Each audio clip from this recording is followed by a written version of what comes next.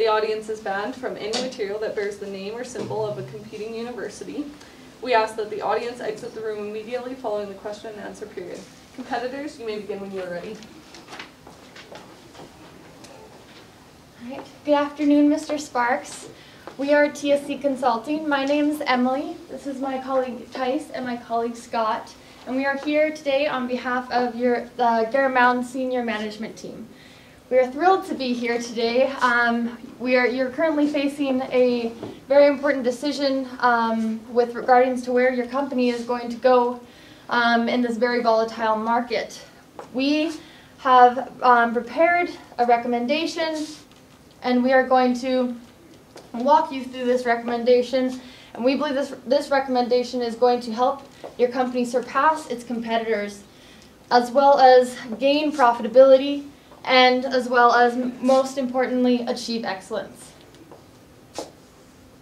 All right, so the decision that we have identified for your company is overall, should Garrett Mountain expand in Fort McMurray, so Western Canada? And we're going to recommend to you to expand through purchasing a competitor. And we are going to go through more detail in just a moment here. So our agenda this afternoon, we're going to start off talking about some key success factors that will play a very important role in how you go forward with this decision. We are then going to go into the alternative analysis and discuss the three alternatives that you're looking at currently. Then we're going to go into a decision matrix that will weight all the criteria to really lay it out for you what is most important to you that we have identified and what will suit your company best. We will then go into an implementation and follow up with a contingency plan to address any risks. And then we will conclude with any questions that you might have about our presentation. All right, so the key success factors that we have identified in your business right now is long-term growth. This is very important because you're a very strong company, and you want to make sure you can continue this success. You have achieved what you want to in Ontario and Quebec. You have met your target goals, and we want you to continue doing that and to further expand those goals. Another very important factor to your company is your relationship with Komatsu. This is your provider for all of your services. It's one of the largest ones in the world here, and you are the largest distributor for this in Canada, and this is a very important thing that you hold. And as well as profitability. As with any business, you want to make a profit on this decision, and we believe that with our recommendation, this is achievable. And as well as risk. You are in a very volatile market currently with the price of oil and going into Fort McMurray. This is something that we have addressed and we have really kept in mind because we know that this is a riskier move, and we want to make sure that you are aware of all of the risk and that we have provided some mitigations for this. All right, I am now going to pass it off to my colleague Tice to discuss the alternatives. All right. So the first alternative that we identified, or that you had provided for us, was to build your own branded network of stores within Fort McMurray. And then the second was exiting the market of Fort McMurray. And the third was increasing the rental store network through purchasing a competitor, which is an alternative that Scott will discuss with you. So for building your own branded network, just looking at the projections that you've given us, the significant negative profit in the first 3 years is really worrying. For all of these alternatives, we looked at them over the scope of 5 years just to see how they compared. And looking at the first 4 years, the total undiscounted profit in those years is something like negative $22.1 million. So you would have to earn that much money in profit in year 5 just to get an undiscounted net profit over the 5 years of 0, which is an unachievable number in our opinion. So that the negative profit here is a significant factor against this. And it just shows that it's a slow option to get started, which plays into the risk of it.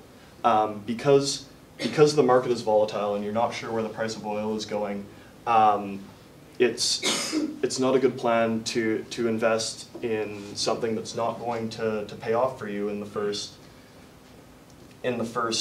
few years, or at least that you're not going to see any benefit from it. You've got a negative profit in these first few years, and then you're only achieving a little bit of profit in the fourth year. Anything could go wrong in those first 3 years, and then you're really sort of out of luck with this option. And then additionally, even just looking at your 10th year projection, the growth at that point it looks healthy, but for just considering how long it's taken you to get there, compared to your other options, it's not as high a growth option as you might like for the amount of risk that it carries, and just sort of what you have to assume in those first 3 years if you chose to go forward with it.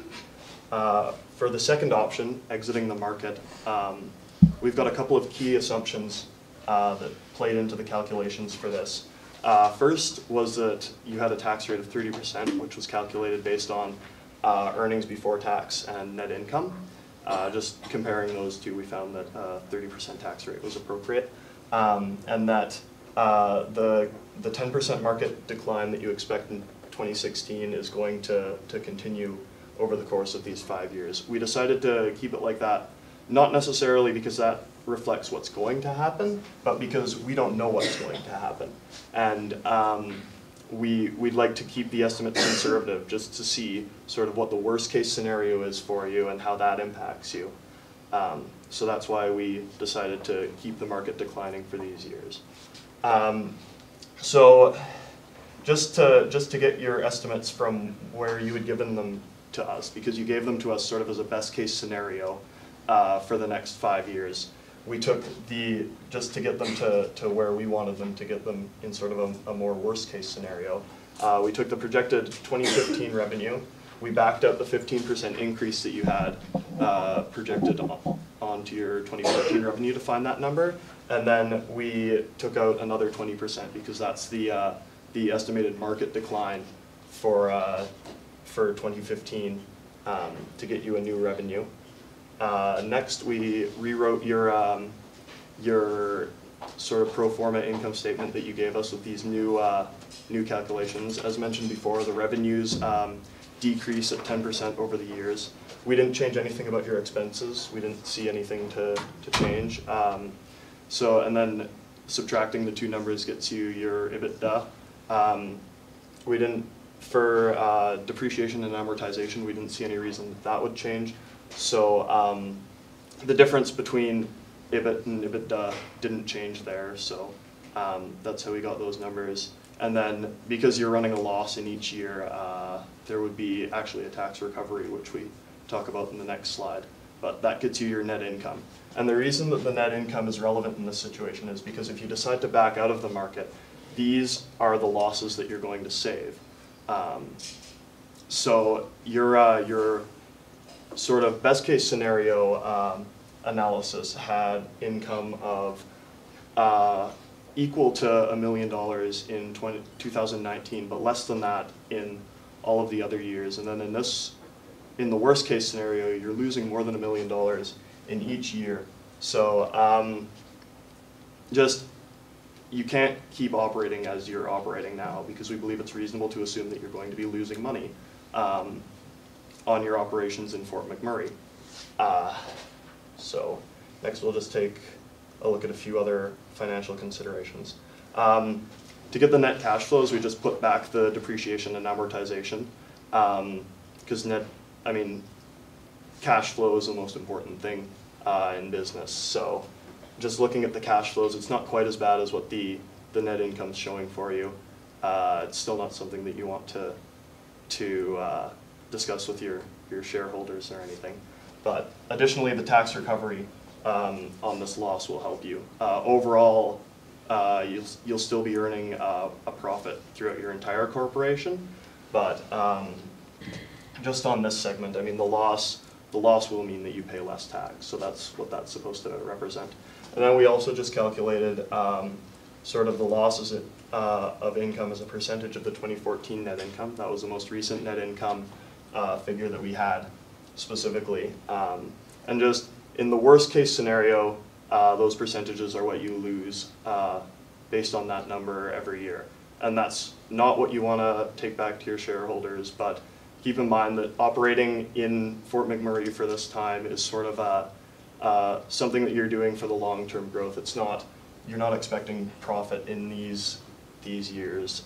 So just looking at whether or not your company as a whole, your firm as a whole, can absorb the costs of operating in Fort McMurray in hopes that the price of oil does increase in the coming years. They're not dramatically lower than they're absorbable. They're costs that you can absorb, and it's not really gonna break the bank for you. So even in the worst case scenario, you're not sort of entirely out of luck.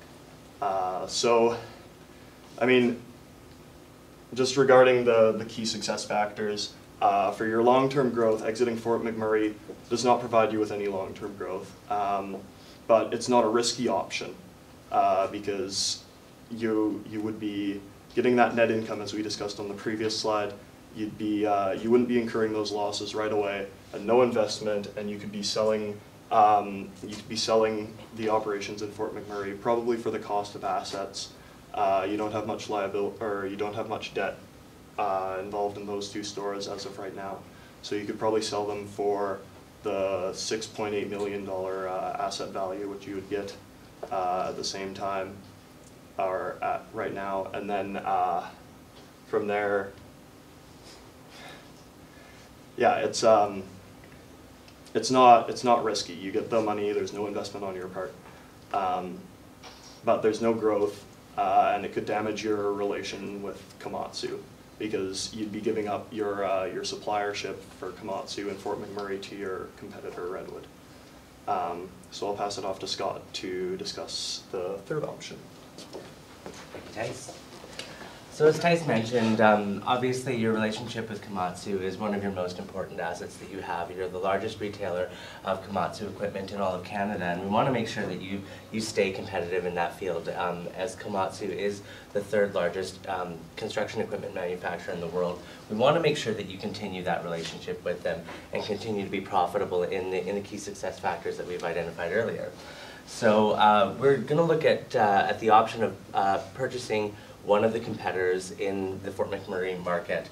So the local chains that were targeted and identified by your board were Transverse Rentals, Caledon Center, and Vanguard Equipment Rentals. All three are very good options in Fort McMurray. The Fort McMurray market is approximately 80 stores. Each of these options has at least 15 or more stores in that market.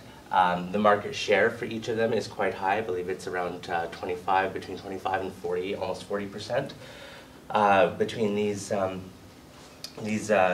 competitors in that market. So let's just go ahead and have a look at each of the options. So first we'll look at Transverse Rentals. So they've got 15 locations in Fort McMurray, quite concentrated. Transverse is a recent entrant into the field, so they came about around the mid-90s.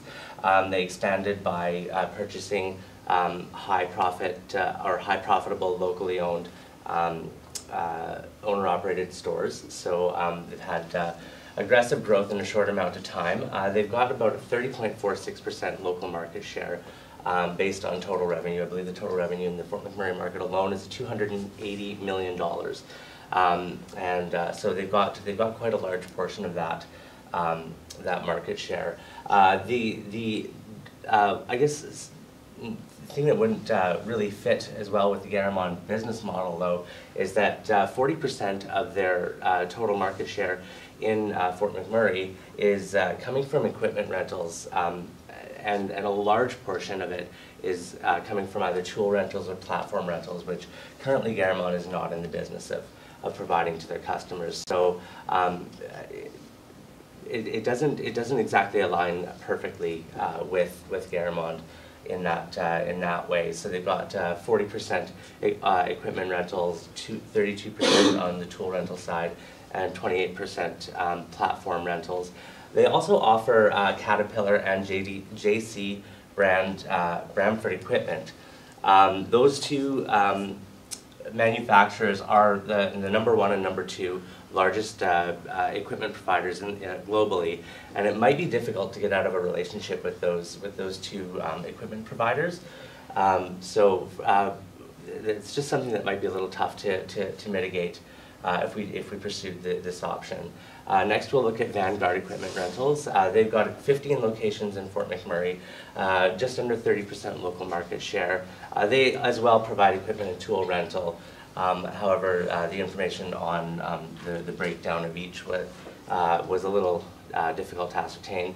And they again have Caterpillar and JC Bamford as their manufacturing partners. Again, that's going to be very difficult to get in and provide the Komatsu equipment within that option.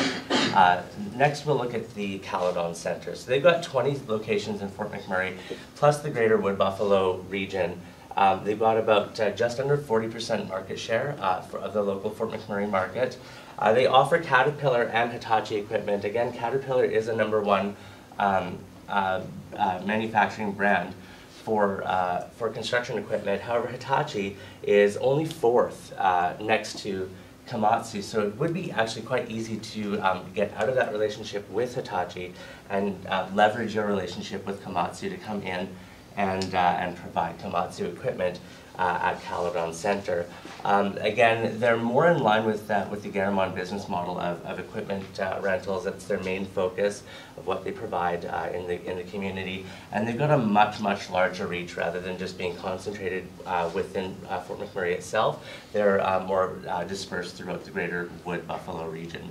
So we just looked at some of the estimated financials that was provided to our firm, and just based on the pre-tax profits and some balance sheet information, I just wanted to put that up there for you folks to see where we're going to get some of the financial ratio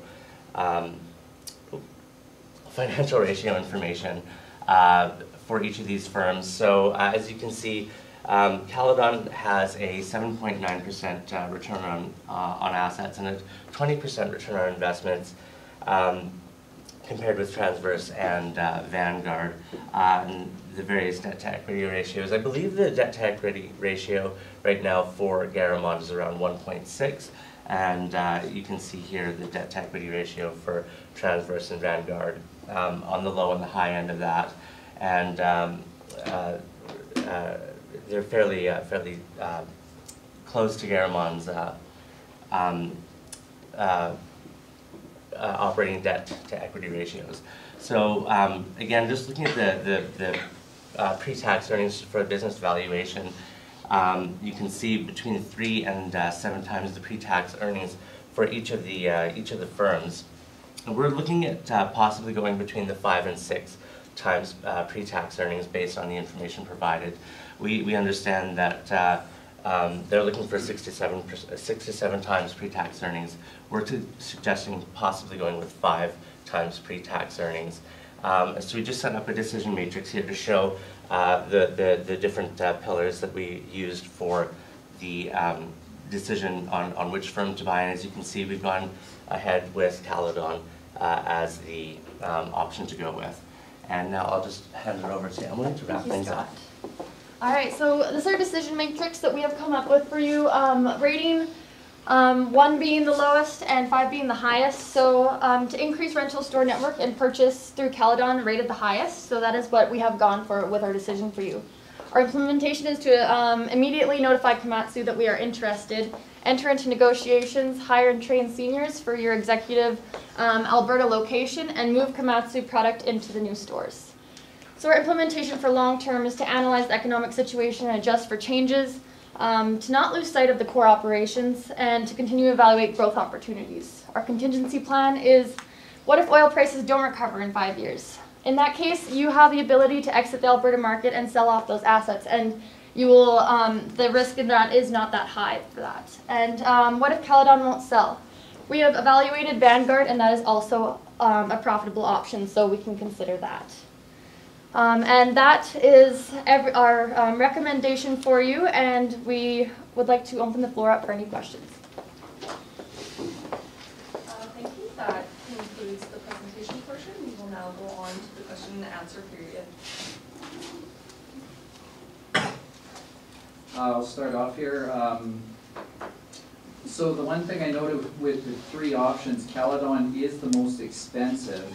I'm wondering how much you think we're going to have to pay to acquire that, and then how would we pay for that? How would we raise the capital to do that? As I showed earlier, and I apologize, I breezed through that slide quite quickly. The valuation that we decided upon was around between the 5 to 6 times pre-tax earnings, which was approximately, I believe, mid 80 million to low to I think $102 million. Komatsu did or has agreed to extend up to 70% of the value of that firm as a revolving line of credit for you to borrow against, to finance that purchase option and assist with cash flows and stuff. And we believe that the remaining 30% again should be based on the national operations from Quebec and Ontario, should be able to be easily financed through that business. How are you going to manage the transition of acquiring a company where the employees have worked with a different company or different supplier for so many years? We would implement a new hire and training system, communicate with them that there is changes that are going to be happening, and keep in contact with the previous management and make sure we are aware of their values and what's important to them, and do our best to integrate that into our own and accommodate them and make them feel as welcome as possible. One of the comments you made is if the oil price does not recover in 5 years, it will be easy to exit from this situation. It might be easy. What do you think the financial implications would be? Well, by purchasing Caledon, you'll have access to their assets and their liabilities, but after paying off their liabilities and selling off their assets, you'll still have approximately $85 million worth of benefit there. So it's certainly less risky than the option of setting up your own stores, because you have that buffer.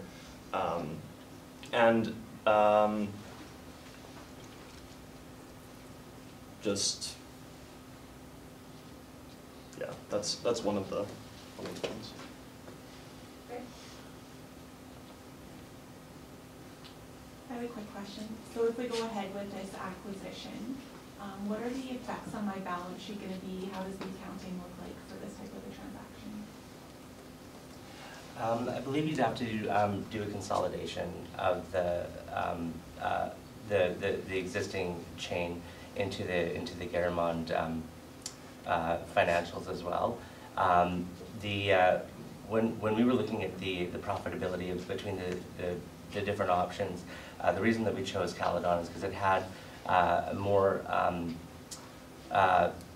the financial ratio analysis was more closely attuned to with what Garamond's current performance is, and the returns on, I believe, the returns on equity and assets were roughly similar as well. So I don't think it would have a very big